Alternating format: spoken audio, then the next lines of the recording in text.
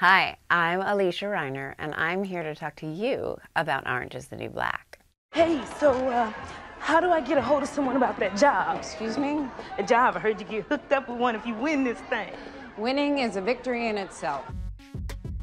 You know, what's funny about this role is that I originally auditioned for Alex, and I didn't get it, and I was heartbroken.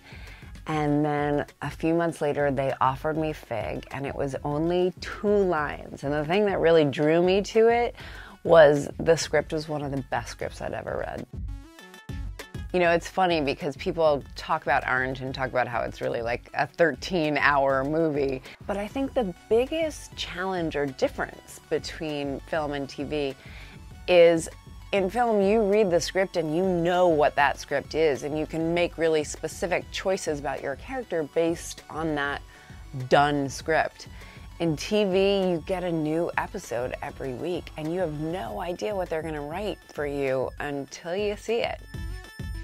It blows my mind how popular this show is, that people from 13 to 80 relate. A woman said to me, you know, I was just in St. Martin for 3 years, and we would all get together every Wednesday night, and whoever had the best Wi-Fi, we would go to their house and watch the show together.